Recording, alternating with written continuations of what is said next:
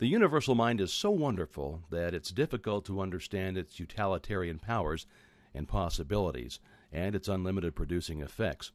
Now, we've found that this mind is not only all intelligence, but all substance.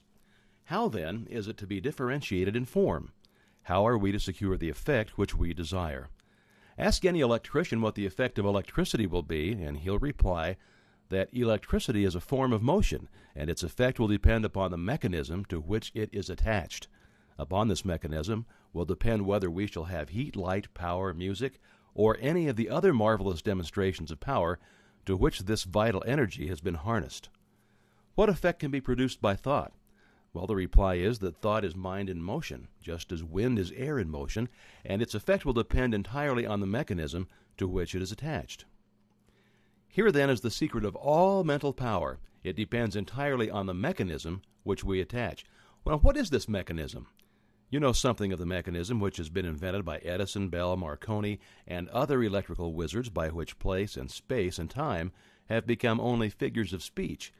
But did you ever stop to think that the mechanism which has been given you for transforming the universal, omnipresent potential power was invented by a greater inventor than Edison? We're accustomed to examining the mechanism of the implements which we use for tilling the soil, and we try to get an understanding of the mechanism of the automobile which we drive. But most of us are content to remain in absolute ignorance of the greatest piece of mechanism which has ever come into existence, and that is the brain of man. Let's examine the wonders of this mechanism.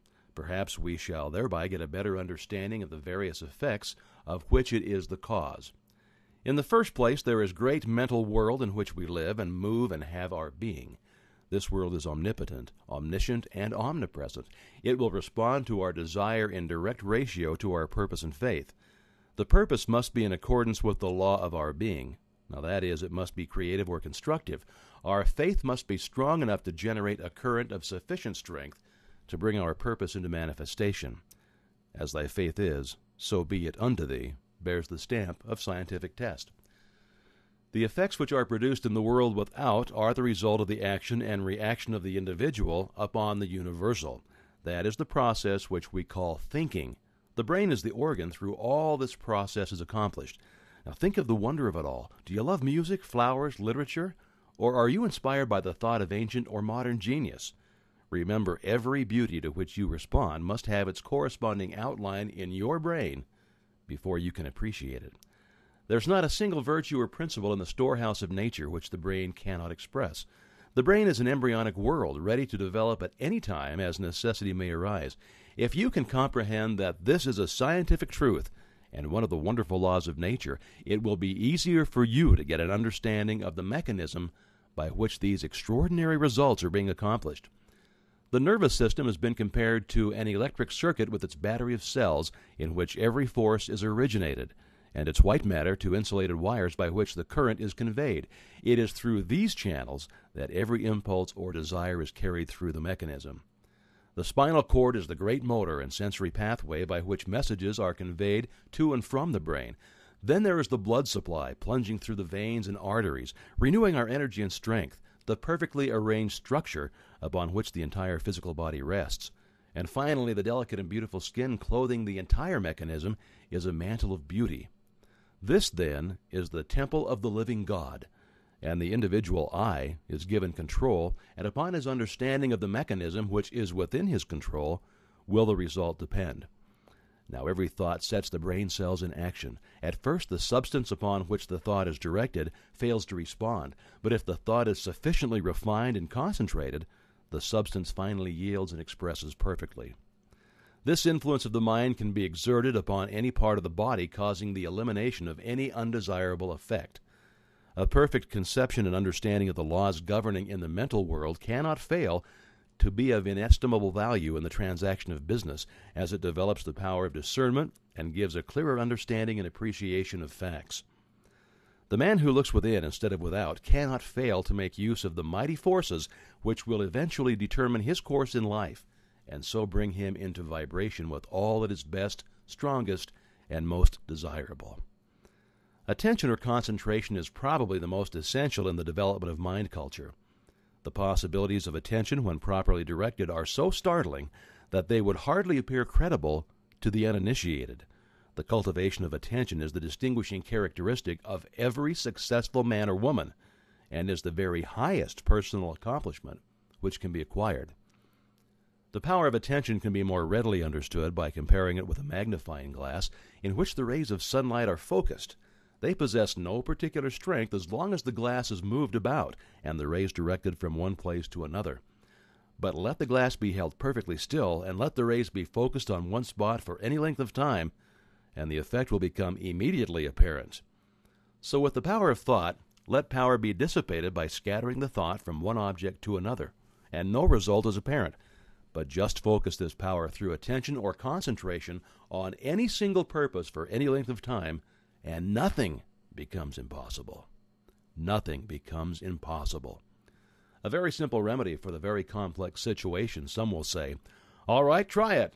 You who have had no experience in concentrating the thought on a definite purpose or object, choose any single object and concentrate your attention on it for a definite purpose for even 10 minutes.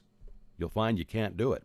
The mind will wander a dozen times, and it's going to be necessary to bring it back to the original purpose, and each time the effect will have been lost. And at the end of the 10 minutes, nothing will have been gained because you've not been able to hold your thought processes steadily to the purpose. It is, however, through attention that you'll finally be able to overcome obstacles of any kind that appear in your path, onward and upward. And the only way to acquire this wonderful power is by practice. Practice makes perfect in this as in anything else.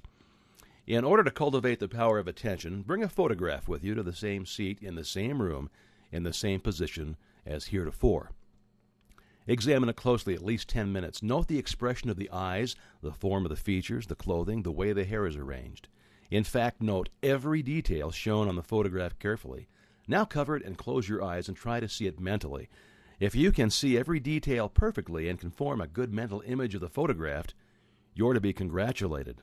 If not, try repeating the process until you can. This step is simply for the purpose of preparing the soil.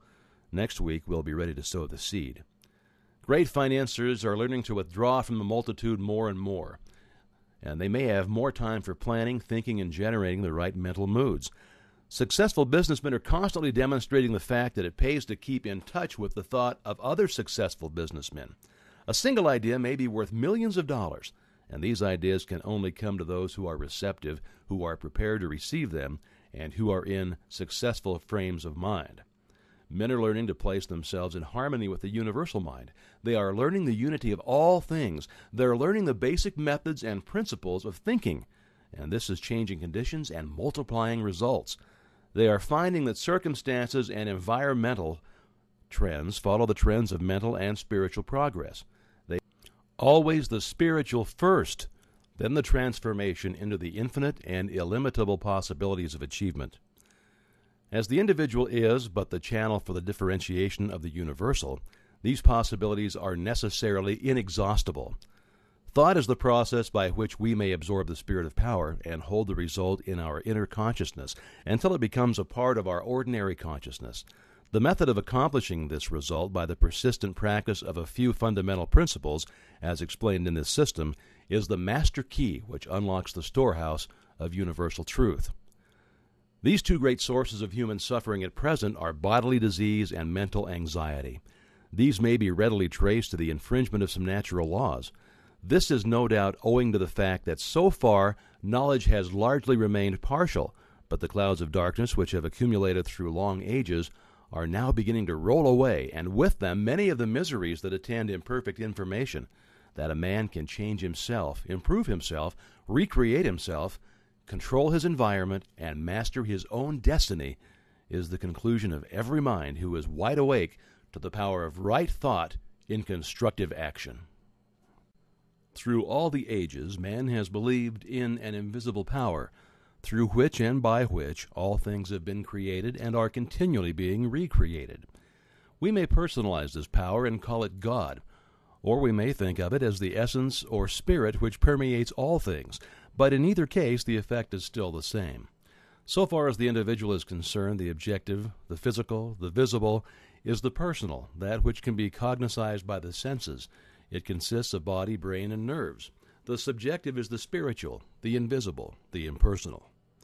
The personal is conscious because it is a personal entity. The impersonal being, the same in kind and quality as all other beings, is not conscious of itself and has therefore been termed the subconscious. The personal or conscious has the power of will and choice, and can therefore exercise discrimination in the selection of methods whereby to bring about the solution of difficulties.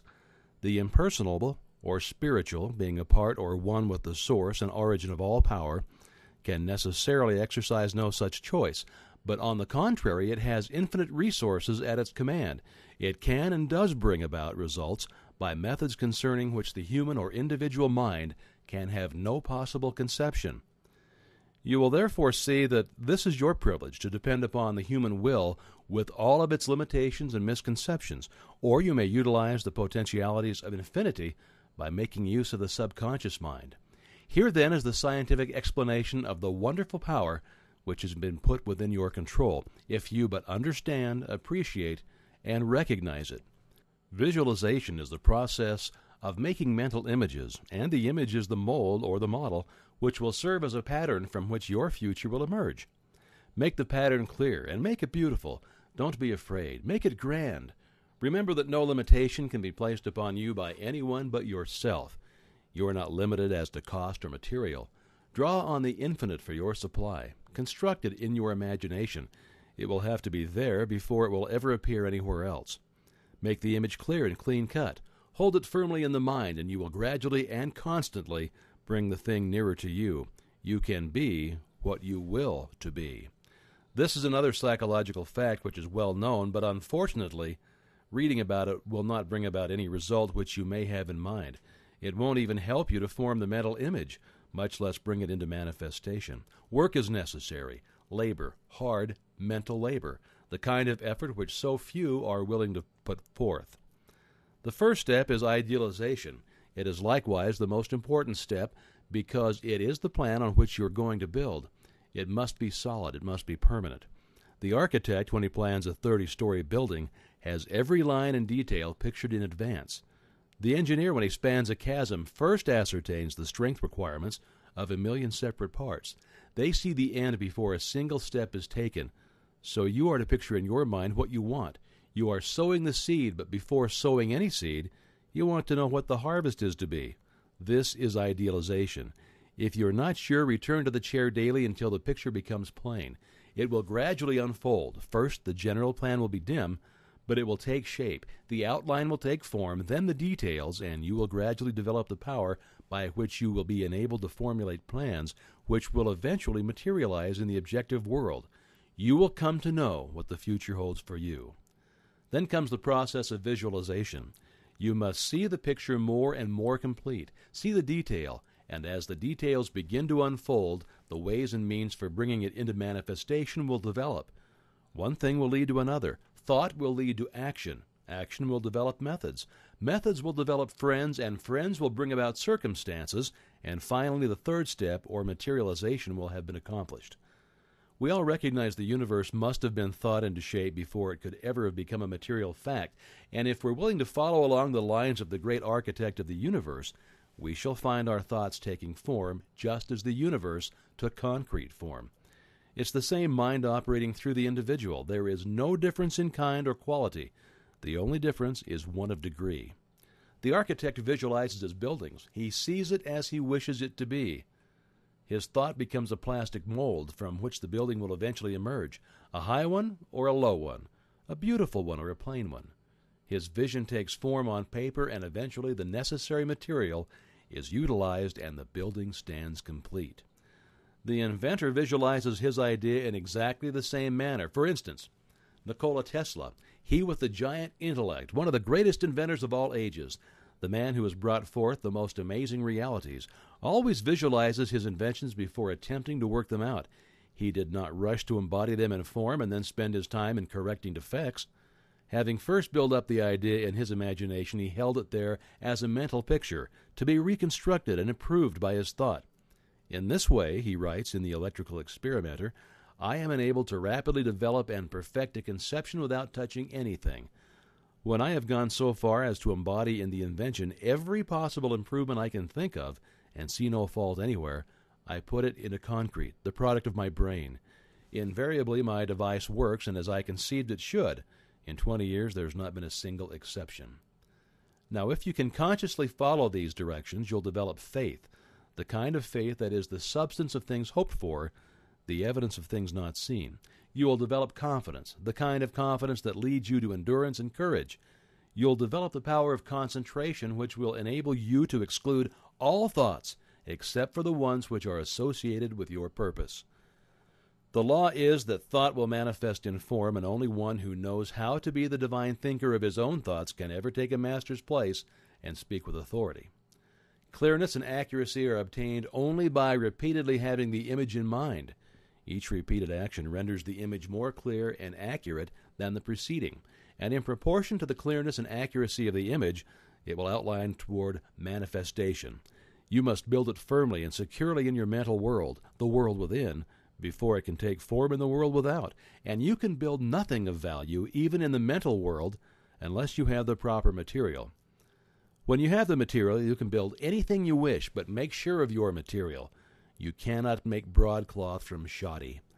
This material will be brought out by millions of silent mental workers and fashioned into the form of the image which you have in mind. Now think of it. You have over 5 million of these mental workers ready and in active use. They're called brain cells. Besides this, there's another reserve force of at least an equal number ready to be called into action at the slightest need. Your power to think, then, is almost unlimited, and this means that your power to create the kind of material which is necessary to build for yourself any kind of environment which you desire is practically unlimited. In addition to these millions of mental workers, you have billions of mental workers in the body, every one of which is endowed with sufficient intelligence to understand and act upon any message or suggestion given.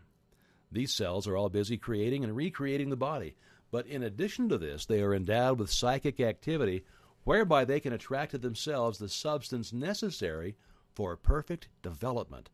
They do this by the same law and in the same manner that every form of life attracts to itself the necessary material for growth. The oak, the rose, the lily, they all require certain material for their most perfect expression, and they secure it by silent demand. The law of attraction, the most certain way for you to secure what you require for your most complete development. Make the mental image, make it clear, distinct, perfect. Hold it firmly. The ways and means will develop. Supply will follow. The demand, you will be led to do the right thing at the right time and in the right way. Earnest desire will bring about confident expectation, and this in turn must be reinforced by firm demand. These three cannot fail to bring about attainment because the earnest desire is the feeling, the confident expectation is the thought, and the firm demand is the will. And as we've seen, feeling gives vitality to thought, and the will holds it steadily until the law of growth brings it into manifestation. Is it not wonderful that man has such tremendous power within himself, such transcendental faculties concerning which he had no conception? Is it not strange that we have always been taught to look for strength and power without? We've been taught to look everywhere but within, and whenever this power manifested in our lives, we were told that it was something supernatural. There are many who have come to an understanding of this wonderful power, and who make more serious and conscientious efforts to realize health, power, and other conditions, and they seem to fail. They don't seem to be able to bring the law into operation. The difficulty in nearly every case is that they're dealing with externals. They want money, power, health, and abundance, but they fail to realize that these are the effects and can come only when the cause is found. Those who will give no attention to the world without will seek only to ascertain the truth. They will look only for wisdom, and they will find that this wisdom will unfold and disclose the source of all power, that it will manifest in thought and purpose, which will create the external conditions desired. This truth will find expression in noble purpose and courageous action. Create ideals only. Give no thought to the external conditions. Make the world within beautiful and opulent, and the world without will express and manifest the condition which you have within. You will come into a realization of your power to create ideals, and these ideals will be projected into the world of effect. For instance, a man is in debt. He will continually be thinking about the debt, concentrating on it, and his thoughts are causes. The result is that he not only fastens the debt closer to him, but he actually creates more debt. He's putting the great law of attraction into operation, with the usual and inevitable result. Loss leads to greater loss. So what then is the correct principle? Concentrate on the things you want, not on the things you don't want. Think of abundance. Idealize the methods and plans for putting the law of abundance into operation. Visualize the condition which the law of abundance creates. This will result in manifestation. If the law operates perfectly to bring about poverty, lack, and every form of limitation for those who are continually entertaining thoughts of lack and fear, it will operate with the same certainty to bring about conditions of abundance and opulence for those who entertain thoughts of courage and of power. This is a difficult problem for many. We are too anxious. We manifest anxiety, fear, and distress. We want to do something. We want to help. We are like a child who has just planted a seed and every 15 minutes goes and stirs up the earth to see if it's growing. Of course, under such circumstances, the seed will never germinate. Yet this is exactly what many of us do in the mental world. So we must plant the seed and leave it undisturbed. This doesn't mean that we are to sit down and do nothing. By no means. We will do more and better work than we have ever done before. New channels will constantly be provided. New doors will open. All that is necessary is to have an open mind, so be ready to act when the time comes. Thought force is the most powerful means of obtaining knowledge, and if concentrated on any subject will solve the problem. Nothing is beyond the power of human comprehension, but in order to harness thought force and make it do your bidding, work is required. Remember that thought is the fire that creates the steam that turns the wheel of fortune upon which your experiences depend. Now ask yourself a few questions and then reverently await the response. Do you not now and then feel the self with you? Do you assert this self or do you follow the majority? Remember that majorities are always led, they never lead. It was the majority that fought tooth and nail against the steam engine, the power loom, and every other advance or improvement ever suggested. For your exercise this week, visualize your friend. See him exactly as you last saw him. See the room, the furniture. Recall the conversation. Now see his face. See it distinctly. Now talk to him about some subject of mutual interest. See his expression change. Watch him smile. Can you do this? All right, you can. Then arouse his interest. Tell him a story of adventure. See his eyes light up with a spirit of fun or excitement. Can you do all of this? Well, if so, your imagination is good. You are making excellent progress. After studying this part carefully, you will see that every conceivable force or object or fact is the result of mind in action. Mind in action is thought, and thought is creative. Men are thinking now as they have never thought before. Therefore, this is a creative stage, and the world is awarding its richest prizes to the thinkers. Matter is powerless, passive, and inert. Mind is force, energy, and power. Mind shapes and controls matter. Every form from which matter takes is but the expression of some pre-existing thought. But thought works no magic transformations. It obeys natural laws. It sets in motion natural forces. It releases natural energies. It manifests in your conduct and actions, and these in turn react upon your friends and acquaintances, and eventually upon the whole of your environment. You can originate thought, and since thoughts are creative, you can create for yourself the very things you desire. And now part 5. At least 90% of our mental life is subconscious, so that those who fail to make use of this mental power live within very narrow limits. The subconscious can and will solve any problem for us if we know how to direct it. The subconscious processes are always at work. The only question is, are we to be simply passive recipients of this activity, or are we to consciously direct the work? Shall we have a vision of the destination to be reached, the dangers to be avoided, or shall we simply drift?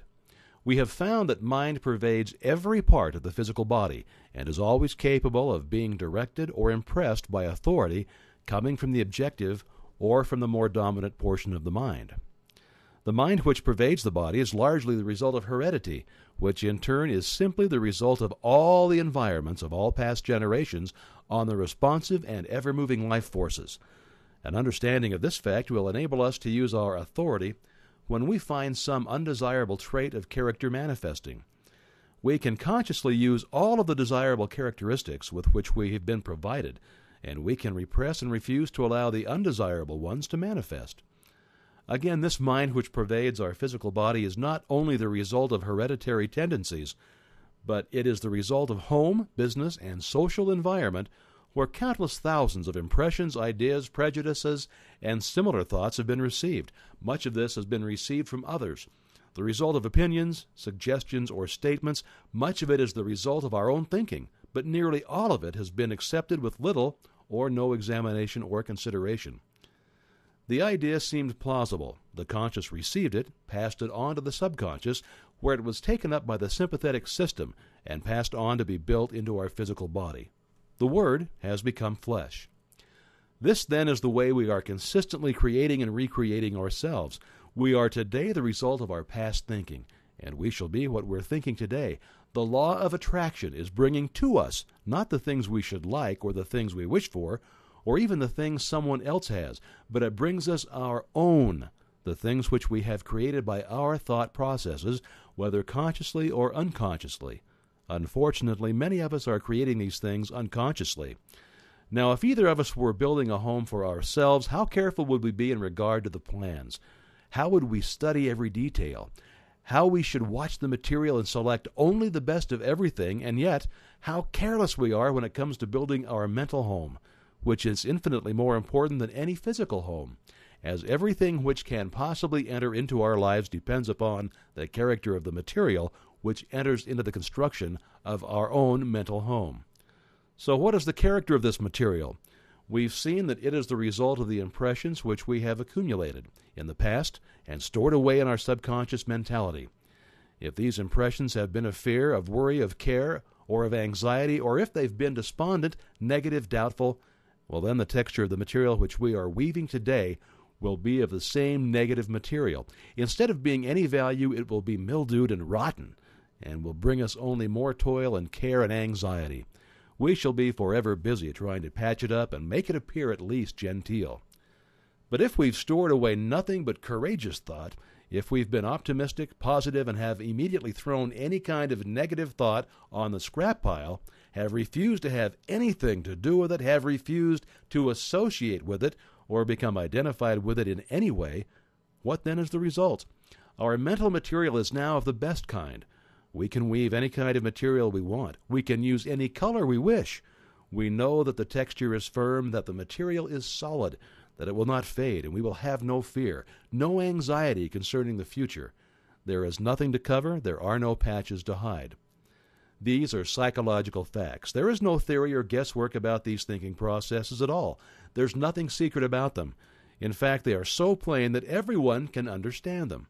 The thing to do is have a mental house cleaning, and to have this house cleaning every day, and keep the house clean. Mental, moral, and physical cleanliness are absolutely indispensable if we're to make progress of any kind. When this mental house cleaning process has been completed, the material which is left will be suitable for the making of the kind of ideals or mental images which we desire to realize. There is fine estates awaiting a claimant. Its broad acres with abundant crops, running water, and fine timber stretch away as far as the eye can see. There is a mansion, spacious and cheerful, with rare pictures, a well-stocked library, rich hangings, and every comfort and luxury. All the heir has to do is assert his heirship, take possession, and use the property. He must use it. He must not let it decay, for use is the condition on which he holds it. To neglect it is to lose possession. In the domain of mind and spirit, in the domain of practical power, such an estate is yours. You are the heir. You can assert your heirship and possess and use this rich inheritance. Power over circumstances is one of its fruits. Health, harmony, and prosperity are assets upon its balance sheet. It offers you poise and peace. It costs you only the labor of studying and harvesting its great resources. It demands no sacrifice except the loss of your limitations, your servitudes, your weakness. It clothes you with self-honor and puts a scepter in your hands. To gain this estate, 3 processes are necessary. First, you must earnestly desire it. Second, you must assert your claim. And third, you must take possession. You admit that those are not burdensome conditions. You're familiar with the subject of heredity. Darwin, Huxley, Haeckel, and other physical scientists have piled evidence mountain high that heredity is a law attending progressive creation. It is progressive heredity which gives man his erect attitude, his power of motion, the organs of digestion, blood circulation, nerve force, muscular force, bone structure, and a host of other faculties on the physical side. There are even more impressive facts concerning heredity of mind force. All these constitute what may be called your human heredity. But there is a heredity which the physical scientists have not compassed. It lies beneath and antecedent to all their researches. At a point where they throw up their hands in despair and they say they cannot account for what they see, this divine heredity is found in full sway. It's the benign force which decrees primal creation. It thrills down from the divine, direct into every created being. It originates life, which the physical scientist has not done, nor can he ever do. It stands out among all forces supreme, unapproachable. No human heredity can approach it. No human heredity measures up to it. This infinite life flows through you. It is you. Its doorways are but the faculties which comprise your consciousness. To keep open these doors is the secret of power. Is it not worthwhile to make that effort? The great fact is that the source of all life and all power comes from within. Persons, circumstances, and events may suggest need and opportunities, but the insight, strength, and power to answer these needs will be found within. Avoid counterfeits. Build firm foundations for your consciousness upon forces which flow direct from the infinite source, the universal mind of which you are the image and likeness. Those who have come into possession of this inheritance are never quite the same. They have come into possession of a sense of power hitherto undreamed of. They can never again be timid, weak, vacillating, or fearful. They are indissolubly connected with omnipotence, and something in them has been aroused. They have suddenly discovered that they possess a tremendous latent ability of which they were heretofore entirely unconscious. This power is from within, but we cannot receive it unless we give it. Use is the condition upon which we hold this inheritance. We are each of us but the channel through which the omnipotent power is being differentiated into form. Unless we give the channel, and is obstructed, and we can receive no more. This is true on every plane of existence and in every field of endeavor and all walks of life. The more we give, the more we get. The athlete who wishes to get strong must make use of the strength he has, and the more he gives, the more he gets.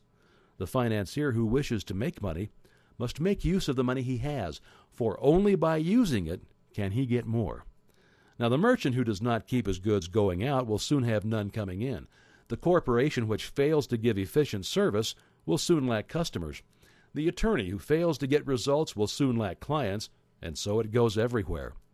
Power is contingent upon a proper use of the power already in our possession. What is true in every field of endeavor, every experience in life, is true of the power from which every other power known among men is begotten, spiritual power. Take away the spirit, and what is left? Nothing. If then the Spirit is all there is, upon the recognition of this fact must depend the ability to demonstrate all power, whether physical, mental, or spiritual. All possession is the result of the accumulative attitude of mind or the money consciousness. This is the magic wand which will enable you to receive the idea, and it will formulate plans for you to execute, and you will find as much pleasure in the execution as in the satisfaction of attainment and achievement. Necessities are demands, and demands create action, and actions bring about results. The process of evolution is constantly building our tomorrows out of our todays. Individual development, like universal development, must be gradual, with an ever-increasing capacity and volume. The knowledge that if we infringe upon the rights of others, we become moral thorns and find ourselves entangled at every turn of the road should be an indication that success is contingent upon the highest moral ideal, which is the greatest good to the greatest number. Aspiration, desire, and harmonious relations constantly and persistently maintained will accomplish results. The greatest hindrance is erroneous and fixed ideas. To be in tune with eternal truth, we must possess poise and harmony within. In order to receive intelligence, the receiver must be in tune with the transmitter.